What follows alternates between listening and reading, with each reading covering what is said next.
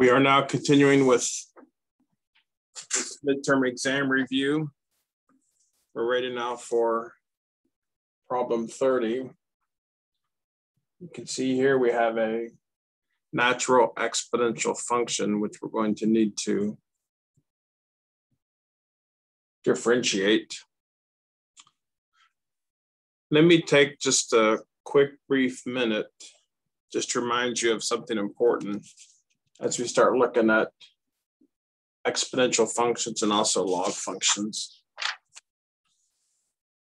Because when you take derivatives, you have to really keep things straight. We have what I'll call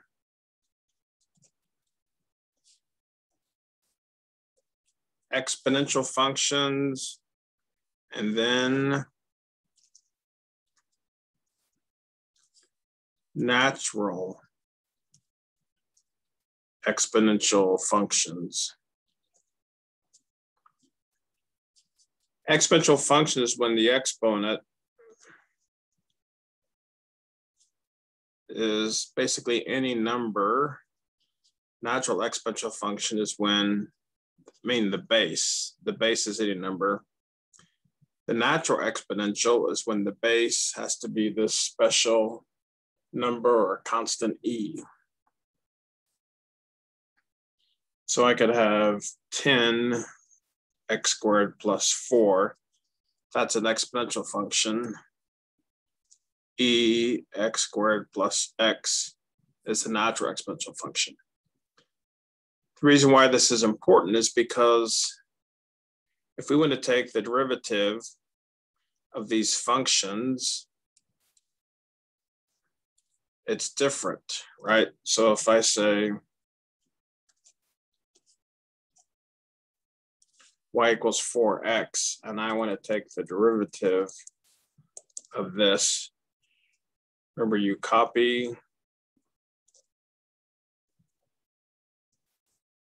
the whole derivative function, and then you multiply by the derivative of the exponent, which in this case is 1.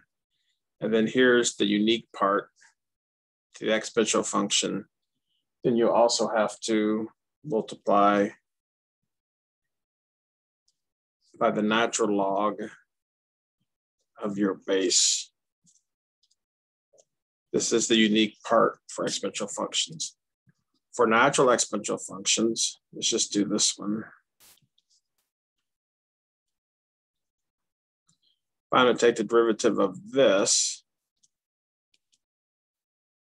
first two steps are the same. You just rewrite the whole exponential function, and then you multiply by the derivative of the exponent, which in this case is 2x plus 1, and then you're done, right?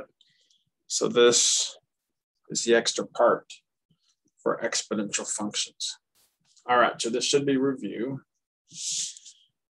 Now the same thing happens when we start doing logs. Let's just do a quick example about y equals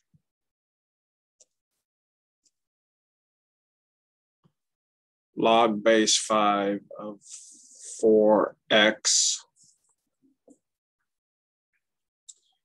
And then over here, we can have y equals the natural log of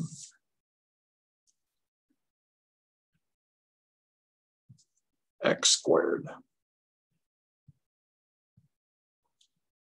Now this is it. We'll just say same thing, natural log of 4x. So if we take the derivative of this, so you put 1 over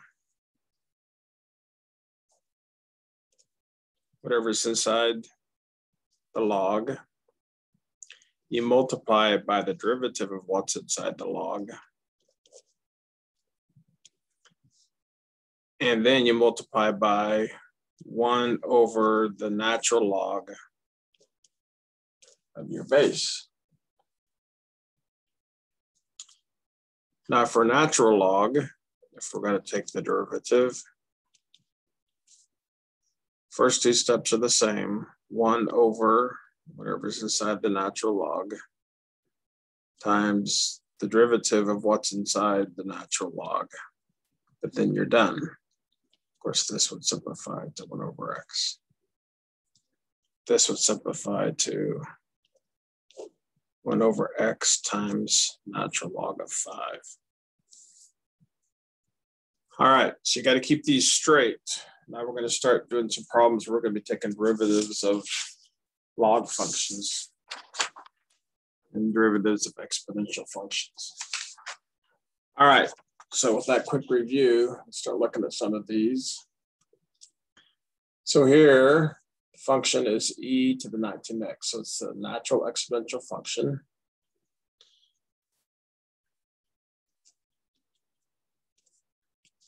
Steps are pretty straightforward, two-step process. Simply copy or rewrite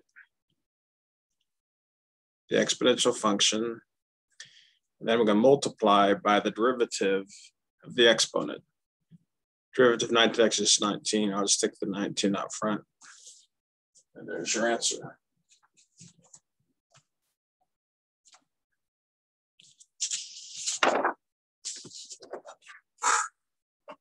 All right, let's see what's next.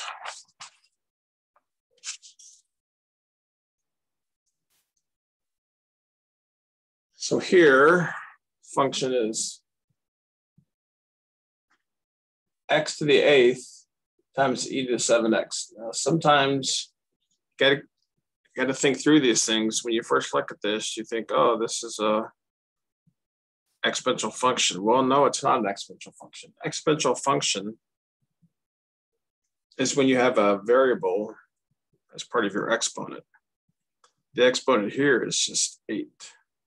So this function is just a normal, when I eventually take the derivative of this, I have to keep in mind the normal power rule, where you bring the 8 down front.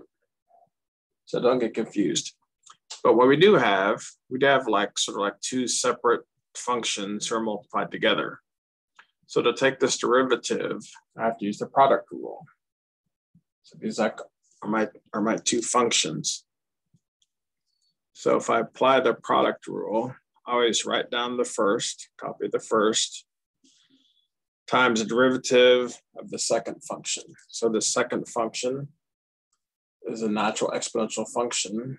So the rule is you copy or rewrite the whole function and you multiply by the derivative of the exponent. In this case, it's going to be 7. So this is the first half of the product rule. Now I'm going to copy or rewrite the second function, multiplied by the derivative of x to the 8th. Well, derivative of x to the 8th is just 8x to the 7th, right? It's the power rule. Now it looks like, when I look at my answers, they did some factoring here. So let me try and factor also. Looks like they factored out, I can factor out an x to the 7th and an e to the 7x. And when I do that, this first term, I have 7x. And this one, I believe it's just 8.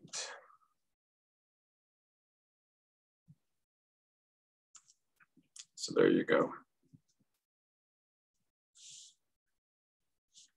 All right, another natural exponential function. This one looks pretty straightforward, right? You rewrite or copy the whole exponential function, and then you multiply the derivative of the exponent.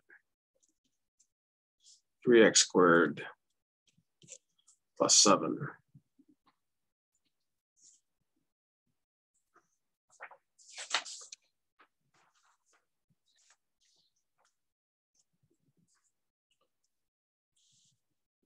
$33. I'm not sure we've done one of these kind yet in terms of like a fraction of two functions, we're eventually going to have to use the quotient rule. So it's good that we have one of these so we can practice the quotient rule. So what have I got? I've got a natural log function and then x to the seventh, which is typical power function. So if you recall the quotient rule, the little saying I use is like low d high minus high d low over the low squared, right?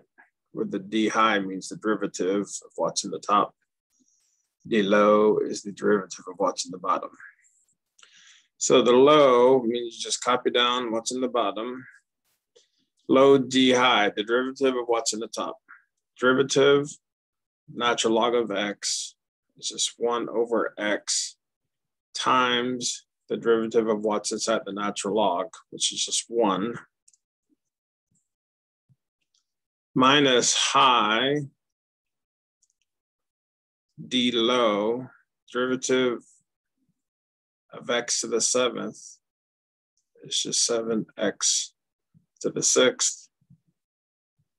And all of that is over the low squared.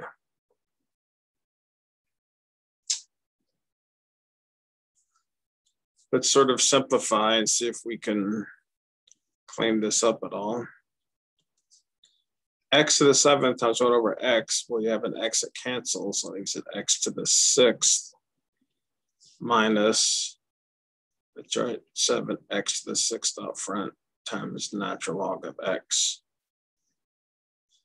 X to the seventh squared is actually x to the 14th. Now I do have two terms in the top and they both have an x to the sixth, and I got an x to 14th in the bottom. So I can cancel out x to the sixth out of all three of these. 1 minus 7 natural log of x over x to the 8th.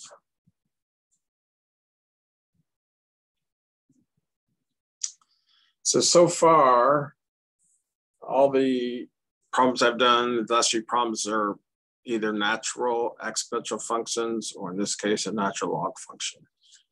I assume pretty soon I'm going to do some problems of just regular exponential log functions. Here, another natural log function. So the way we take the derivative of a natural log is you put 1 over whatever's inside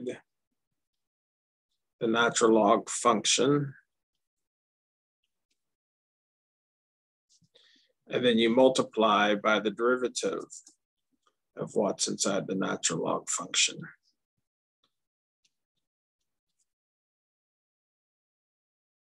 And you can't really simplify that, so that would be your answer.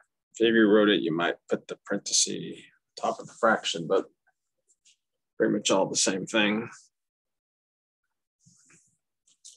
Here, they even give you a hint, which I don't know why you don't probably need that hint, but anyways. So g of x is the natural log of x, that whole function raised to the 7th power. Extended power rule, normally I just call it the chain rule. A lot of people call it the chain rule. So the idea is we take the derivative. This is like having stuff in parentheses raised to a power. So you bring the 7 down front, you simply copy down what's in the parentheses and you subtract 1 from the exponent, and then you multiply by the derivative of what's inside the parentheses. Well, the derivative of natural log of x is just 1 over x. So this ends up being 7 natural log x to the 6th over x.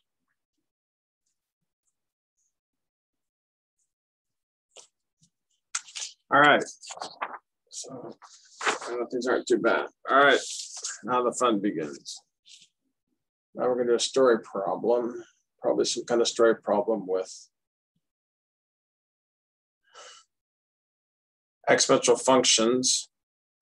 Probably might be what we call either a growth or a decay kind of problem. Let's see what we have. Between 2006 and 2016, the number of applications for patents in grew by about 4.3% per year. So they told you that. Then they sort of asked you, they actually give you,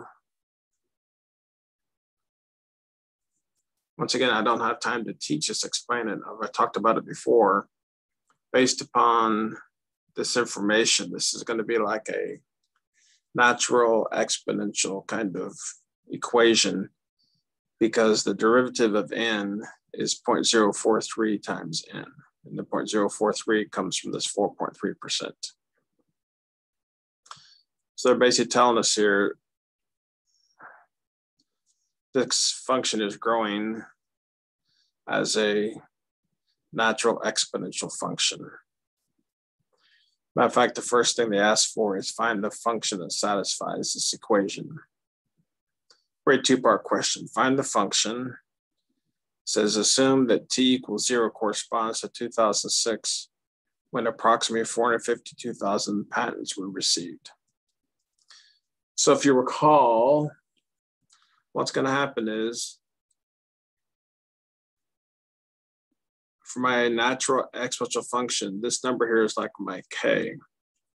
So I can say the original function turns out n of t is n naught e to the kt. That's going to look. I know the k here, this n naught is going to be the initial value of the function. In other words, the value of the function when time is 0. They gave us that. They says when time is 0, there were 452,000 patents. So I can plug both of those in. So 452,000 for n naught times e to the 0.043t. So that is the answer to part A. Now, part B, estimate the number of patent applications in 2021. So I'm going to use this equation I just developed, because this tells us the number of patents according to what year you plug in. You pick a year, plug it in for t, you do the calculation. They're asking for 2021. Now this is where you have to be careful, because 2006 is when the clock starts. Here they say assume that t equals 0 corresponds to 2006. We're looking at 2021. Well, how many years have passed since 2006? Well, 15 years. So when I use this equation, I'm going to plug in 15 for t. So basically I plug in, you could think of part B, just to be clear if I write it out, what I'm really looking at is n of 15. N, the number of patents when t, the time is 15 years. So it's 452,000 times e to the 0.043 times 15. This is really definitely, I'm gonna have to use your calculator. So in a minute, I'm going to use this little yellow part up here on my calculator is e to the x. That's the key I use to calculate natural exponential functions. For this one, I have to hit the, what's called the second, the yellow button to make this active. So I'm going to put 0.043 times 15 equals. So 0.645 is actually the exponent. But if I want to now figure out what e to that is, on my calculator, I can do this. So 1.905 is my natural exponential function. I'm going to multiply that by 452,000. Now look at the answer, round to the nearest whole number. So if I round to the nearest whole number, looks like 861,506.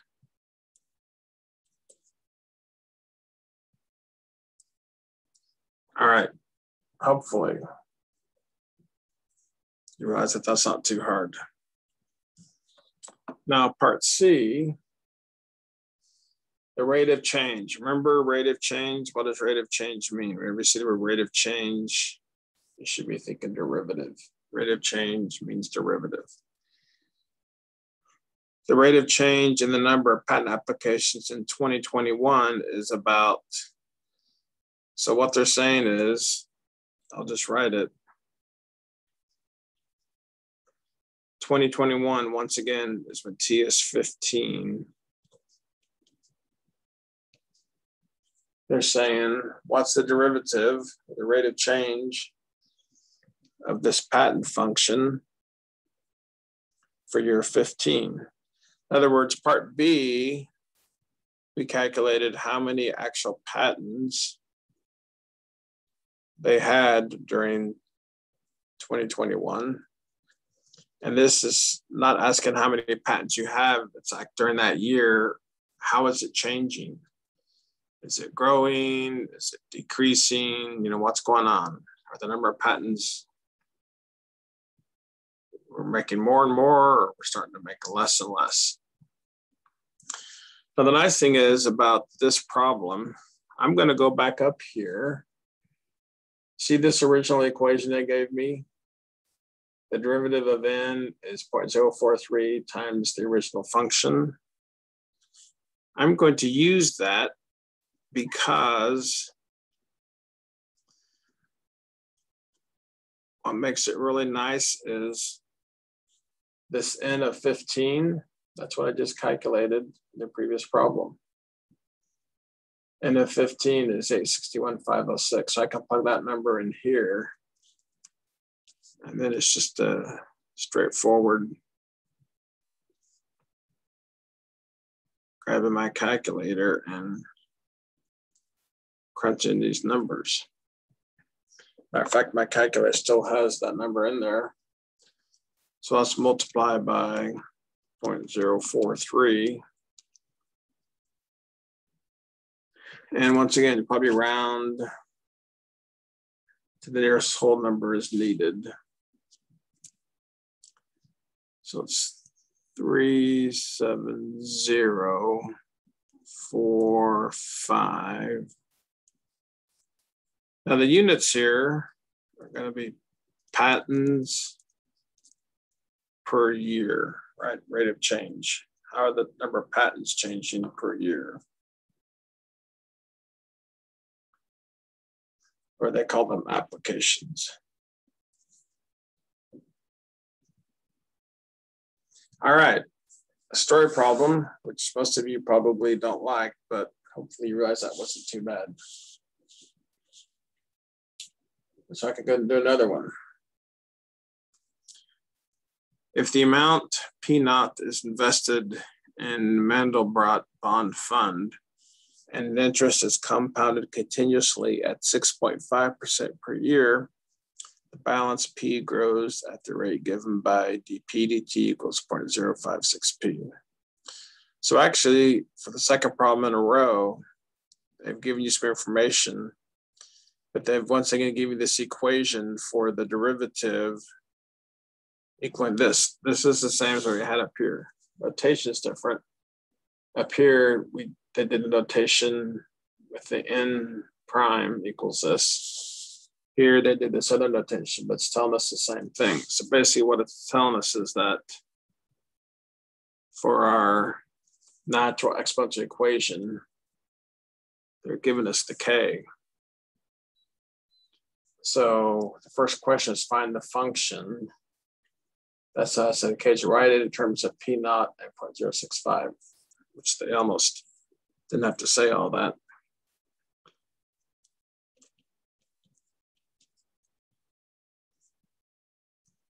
So instead of writing K, let me just go ahead and put in 0.065.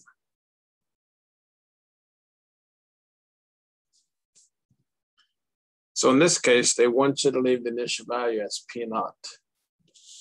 This problem up here, they gave it to us right away and they wanted us to plug it in right away. But for here, they say, go ahead and leave the P naught in the 0.065. So this is the answer to part A. They say, suppose $1,000 is invested. What is the balance after 1 year and after 4 years? So it's two separate problems. But both of them are going to use this equation. This is an equation that tells us P is the amount of money you have in this fund. So P naught is like how much you initially put it in, how much you put into the fund, and T will be the number of years it's in the fund. And this is a calculation to tell you how much your investment is worth after those years. So really, we have two problems. We're looking at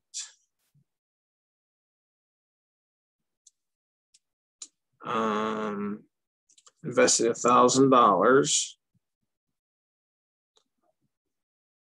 So P of 1, which is the amount after 1 year, we put in 1 for T, 0.065 times 1. Then we're also going to look at 4, same exact equation, except the time is 4. I don't know if I have enough room to squeeze this in. So grab your calculator. So this exponent is 0.065 times 1,000. And it says, I'm looking for rounding. Doesn't say, I'll assume it's just dollars. Although my assumption's wrong, I look at the answers I have, it actually gives it in cents. So it's like P of 1 is 1067.16. So basically you invested $1,000 and you made $67.16 after 1 year. After 4 years, so I gotta do 0.065 times 4 equals times 1,000. 1296.93. So after 4 years, you made almost $300.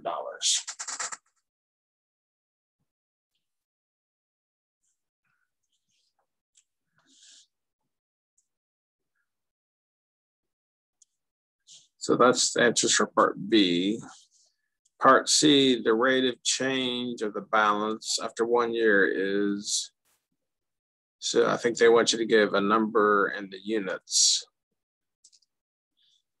So now we do this is really the identical problem we just did a minute ago, where now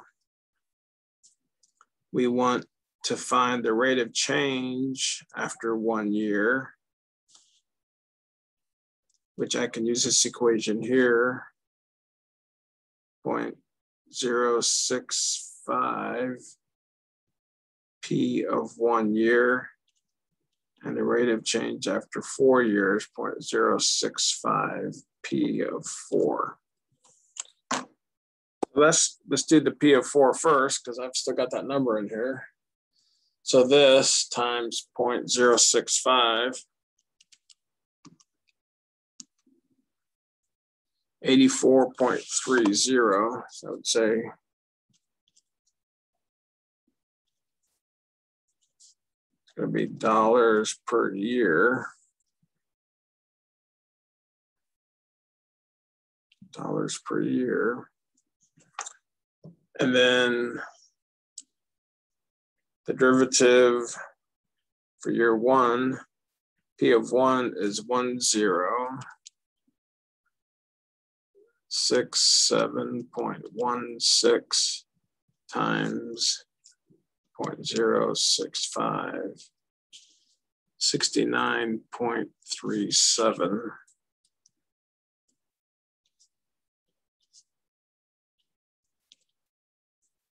And it's in dollars per year.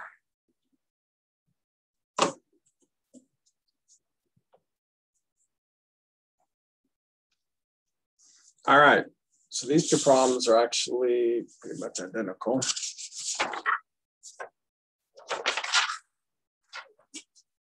All right, I'll try and finish these out. See how many we have left. Another story problem. It's like another money kind of story problem. 2004, an art collector paid, wow, look at this, $97,363,000 for a particular painting. That's crazy. And the same painting sold for $28,000 in 1950. And now they say, okay, answer these questions. Find the exponential growth rate to 3 decimal places and determine the exponential growth function for which V of t is the painting's value in t years since 1950. So they're saying 1950 is like when the clock starts. So that's t equals 0. They tell us exponential growth function, which means we know the equation is going to look like this.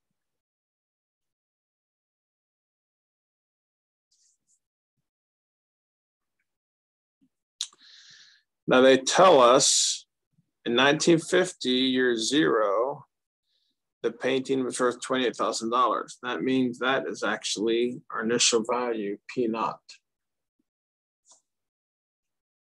So if I write that in here,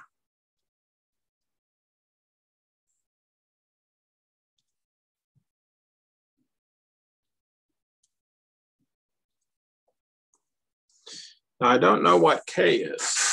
The previous problems, they've given us the K. As a matter of fact, part A, the first thing they do is they tell you to go figure out what K is. So they said figure out what K is and then write the growth function. So here's the growth function. I just need to figure out a number for K, and then I finish part A. So how do I figure out what K is? Well, in this case, the way I'm going to figure out what K is I'm going to look, and they told me in 2004, the painting was worth this much. I can take that information and I can actually plug it into this equation, and it will allow me to calculate K. So let's go ahead and do that. So first of all, in 2004, if 1950 is year 0, what would T be for 2004? Well, 54 years have passed since 1950. So T is 54, and then this is the value of the painting during that 54th year. So what I can do is I could take this equation and set my t equal to 54, and V of 54 is this number. I can plug in 54 in for t up here, and when I do all that, the only variable left, the only thing undefined in that equation is K, and I can solve for K. So let me do it down here because this is going to involve a little bit of math. So what I'm going to do is I'm going to say, just to make it very clear, I'm going to choose year, the 54th year for the painting.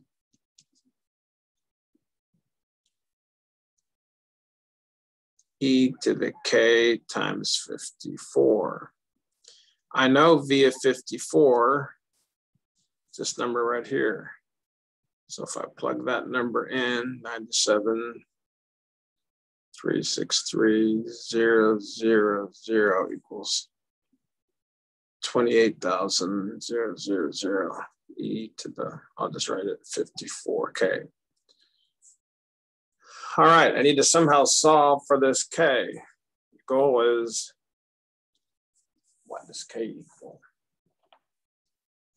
The way I'm going to do this, I'm going to first get this exponential function by itself. So I'll divide both sides by 28,000. So I got to take this super big number, 97,363,000, divided by 28,000. And it's this number right here. 3477.25 equals e to the 54k. Now, tricky thing about trying to solve for this k is it's stuck up here in the exponent. But hopefully you remember now how to solve equations like this. Now, since my base here is e, I'm going to take the natural log of both sides of this equation. And the important thing is when you take the natural log of e to the 54k, this whole thing simplifies down to whatever the exponent is. And this is just going to be a number. Matter of fact, I've still got this here. If I hit my natural log key, it's 8.1540. Now, if I divide both sides by 54, then I'll have my value of k. And they said to 3 decimal places, 0.151.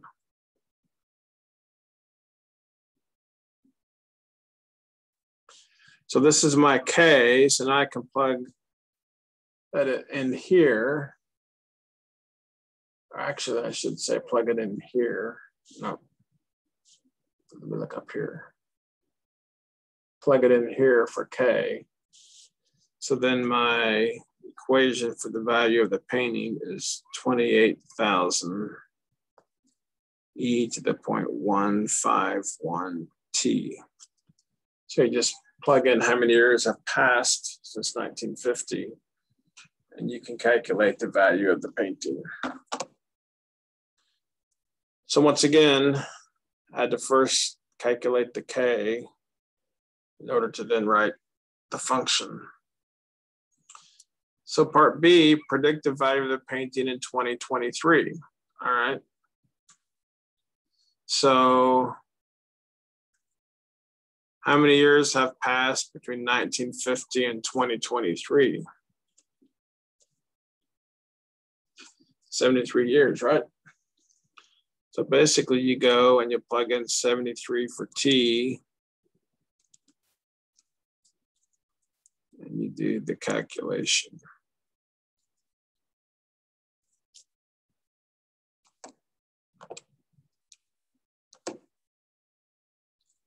Whoops, if you want to see me. So I took, this is the exponent. Now I'm going to convert to this exponential function. So there's the exponential function, then times 28. It's probably going to be a big number.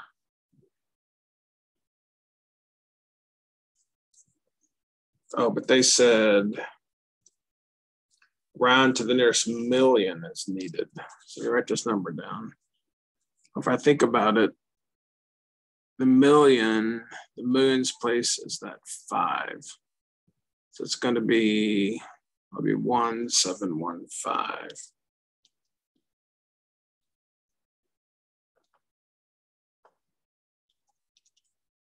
That's crazy. If this is real, that means this painting is almost worth $2 billion. Crazy. But anyways,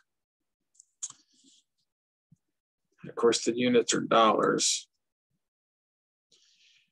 Here's an interesting question. How long after 1950 will the value of the painting be $6 billion? So now they're saying, so if you look at this, let's just take a quick look, understand it. we first started looking at this painting, 1950, it's worth $28,000. Then they told us 54 years later, it had increased to 97 million.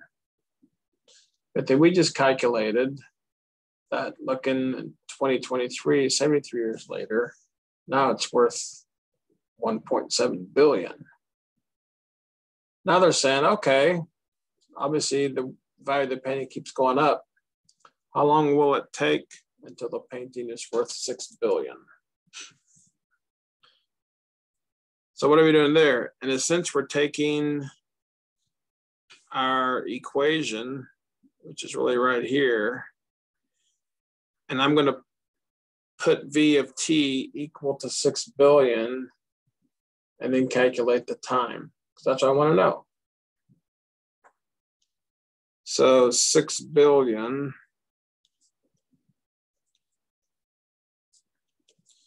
equals 28,000 e to the 0.151 t. Now I'm solving for t. This is similar to how I solved this equation right here. First thing is to divide both sides by 28,000. Hopefully my calculator can put all these numbers in there, 6 and then 9 zeros. So I could just fit in, divided by 28,000. So now I've got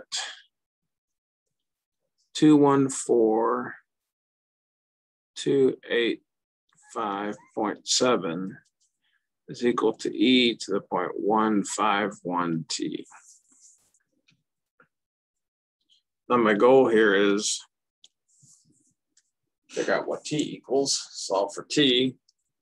So what do I do? Since my t is stuck up here in the exponent, take the natural log of both sides. So this is going to be a number. I'll just hit the natural log key here. 12.275 equals 0.151 t. So if I divide both sides by 0.151, 81.3 years. So you keep the painting for a little over 81 years, then it'll be worth $6 billion, which is sort of crazy. All right. So that was a story problem where we're doing some different things here now. Okay, let's keep going now. We finally do have, notice this, y equals 7, x to the 5th plus 7. This is not a natural exponential function. This is just called an exponential function. And they want to find the derivative, so the rules change, right? You've got that extra step we talked about. So the first two steps are the same. Copy down, rewrite the exponential function, then multiply it by the derivative of the exponent, in this case 5x to the 4th. But then you have to add this where you multiply by the natural log of the base. So that should be your answer. Number 40, now they have us do a log base 5 function. So this is different than when we were doing natural log functions, taking derivatives. So what do? You take 1 over whatever's inside the log. Then you multiply by the derivative of what's inside the log. In this case, it's going to be 8x to the 7 plus 1.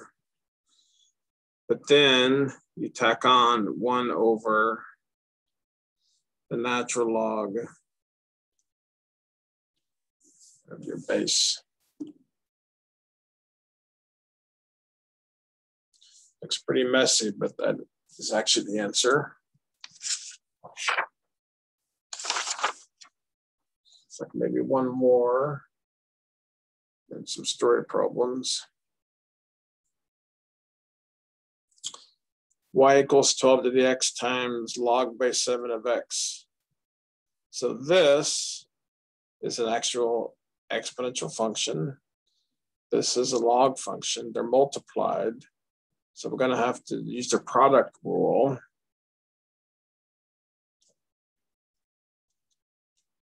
to find the derivative. Product rule, write down the first times the derivative of the second. So the derivative of log 7 of x. So you put 1 over what's inside the log times the derivative of what's inside the log times 1 over the natural log of the base. That is the first half of the product rule. Second half now, just copy down log base 7x times the derivative of 12 to the x. So remember, the derivative of an exponential function is you rewrite the exponential function multiplied by the derivative of the exponent. And then also you have to multiply the natural log of the base.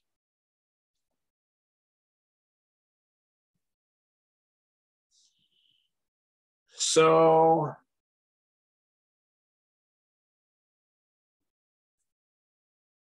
I'm just checking my answer to make sure. I mean, you would clean this up a little bit, but you can't really simplify it. You have 12x over x times natural log of 7 plus, you know, all this stuff. And that's basically the answer. All right, a few more problems left. Looks like some story problems to finish out with. So 42. Chemical substance has a decay rate of 8.8% per day. The rate of change of amount of the chemical after 1 day is given. So they give us this equation involving the derivative of the function.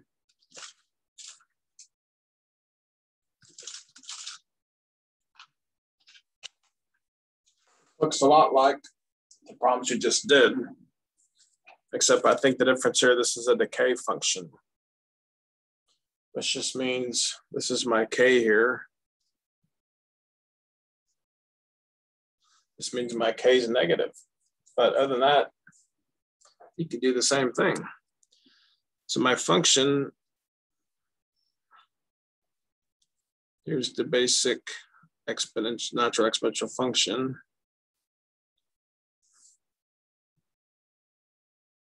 So they say let n naught represent the amount of the substance at T0, find the exponential function. So they want this function. They're saying just leave the n naught here, but I know this is my k. So for part A, it's going to be e to the minus 0.088 t. So there's part A. Suppose 700 grams of the substance is present at time 0. So what are they doing there? They're basically giving us the n naught, right? So they're telling us n naught is 700. How much more remain after 3 days? So let's just put the 700 in here for n naught. So now this becomes my function. And now they're saying, how much do you have after 3 days? This is something where the amount is actually decreasing. So I simply plug in 3 for t here. I'll let's go and do that calculation. So 0.088, that's negative, times 3 equals, so this is now my exponent. Now calculate the exponential function, which is this, times 700. Now I need to see if they want me to round it. They don't even say. But when I see the answer, it looks like they rounded it to the whole number. So I'll call it 538. I should have told you.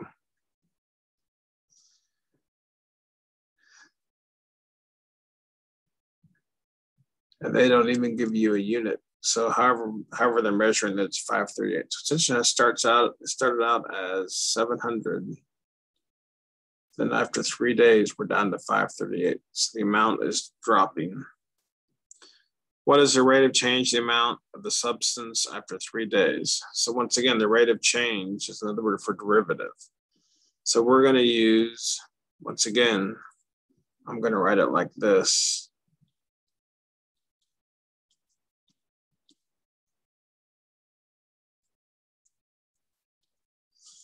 I'm looking for the rate of change at 3 days. But the good thing is I just calculated N of 3 in the previous problem. So I plug in 538 for N of 3, multiply it by 0.088.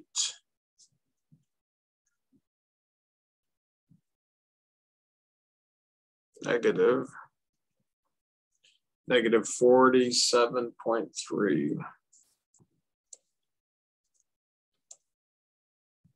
So this is saying that the rate of change is negative, which means the amount is decreasing.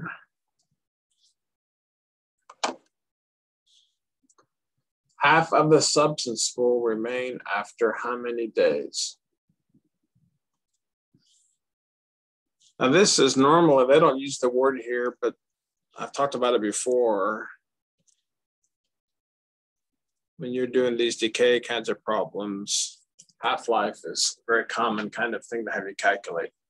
Half-life means how much time has to pass before the amount of your substance or material has dropped in half. So for us, we know that we began with 700. So in a sense, what we could do is just figure out how long it takes for the amount to be 350. So there's really two ways to do a half-life for this problem. If N naught is 700, what I'm going to call N of half-life has to equal 350, right? Because the half-life means the amount has dropped in half. So therefore, we can go plug in 350 into our original equation, just to make it clear. So here's our original equation we come up with.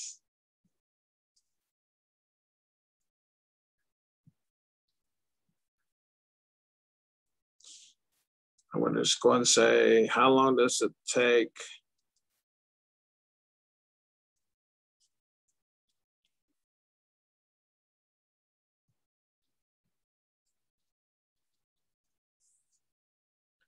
So I plug in 350 for my amount, and I say, how long does it take for the amount to be 350?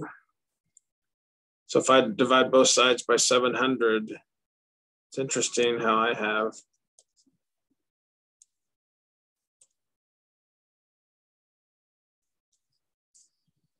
0.5 here. I was going to show you a second way to sort of calculate this kind of problem, but I'm going to hold off because it might be more confusing to some of you. This is a pretty straightforward problem, so we'll just finish it. If I need to get t, it's up here in the exponent. My base is e, so I'm going to take the natural log. Both sides. This is just going to be a number.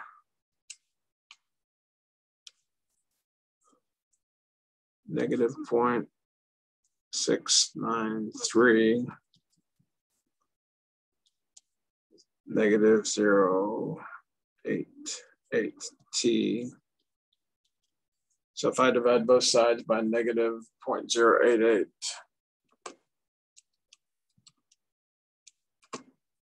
end up with 7.88. Round to 1 decimal point. So 7.9 actually. That's my answer. Rounded down some decimal, 7.9.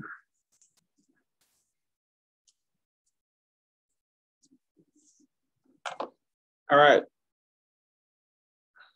Kind of problem we've done before. All right, so here we go. Like I said, half-life is a pretty big deal with these decay problems. So here's a half-life problem. The half-life T for a particular radioactive element is 14 minutes. Find the decay rate. So here's the deal. These equations all look the same. This one we're calling, T is the half-life. Let's just call it F. Whatever we're looking at. F naught E to the KT. So this is the equation for natural exponential growth. They don't tell us hardly anything. However, here's what I'm going to do. I'm going to divide both sides by F naught. And I think I've probably explained this before in the lecture, but I'll say it again.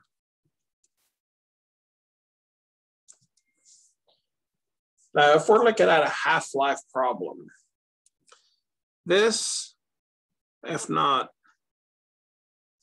is the original amount, and the half-life problem will be half the original amount.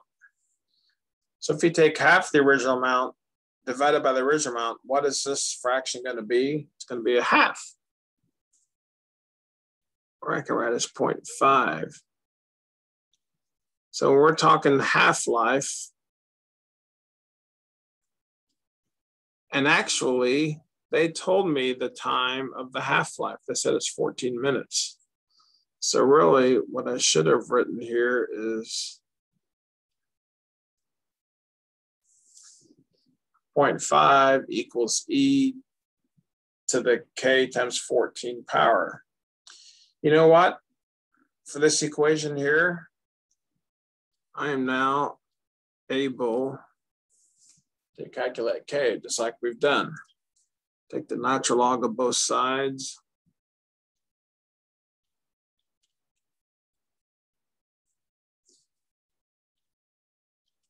So natural log of 0.5 divided by 14 should be K.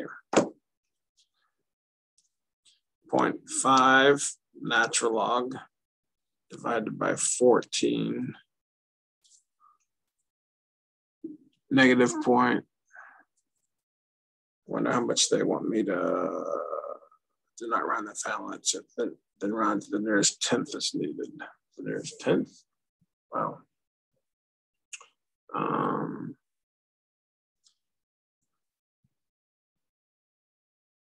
Well, let me jot this down for now.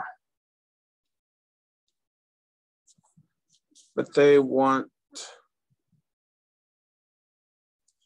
it percent.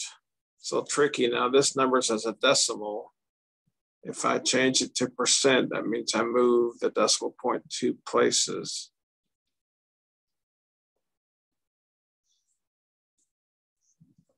But if they want to round it to 1 decimal,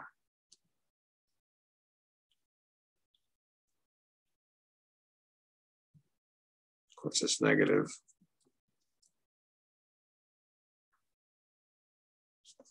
or I think because they call it decay rate, they probably just put in 5. So the answer is 5, basically.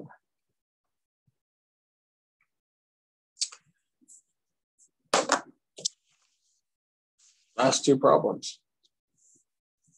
All right. 44. Of an initial amount of 1,000 grams of lead-210, how much will remain in 160 years?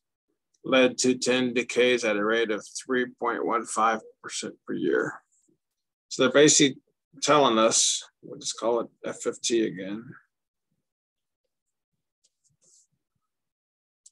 Initial amount, 1,000 grams.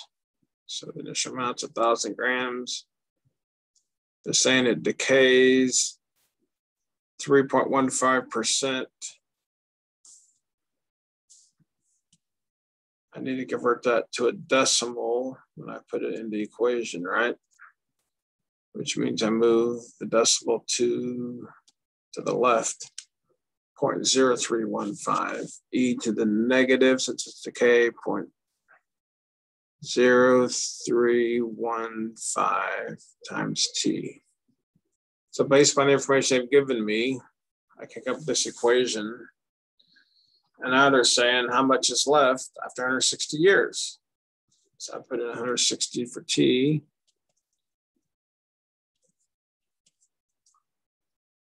I'll just go ahead and do this calculation just to save time. So 0.0315 negative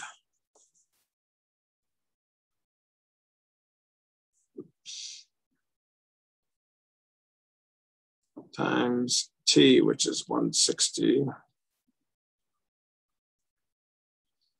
Now, need to turn that into an exponential function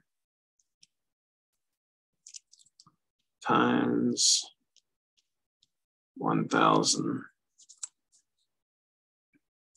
They say round to 1 decimal place is needed. If I didn't mess up, it should be 6.5.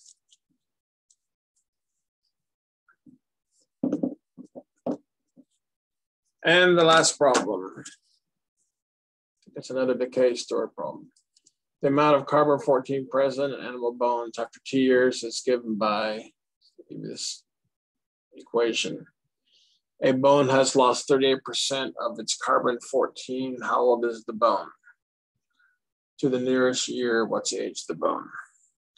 So they've given us this equation here.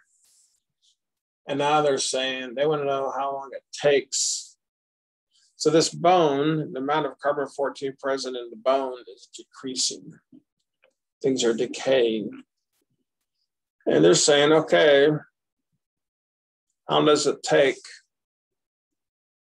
until the bone has lost 38% of its carbon-14? So just to make sure we understand what that means, say, for instance, just for fun, say the original amount was 100. If a bone has lost 38% of its carbon-14, that means after that, the amount left, wouldn't it be 62? So if it lost 38%, it hasn't quite lost half. If it lost half, it would be a 50.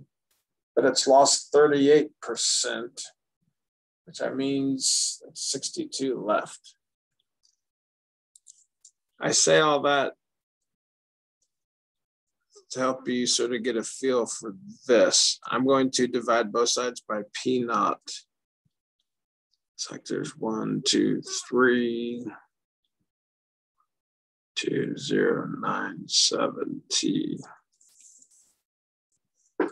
Once again, this is like the original amount.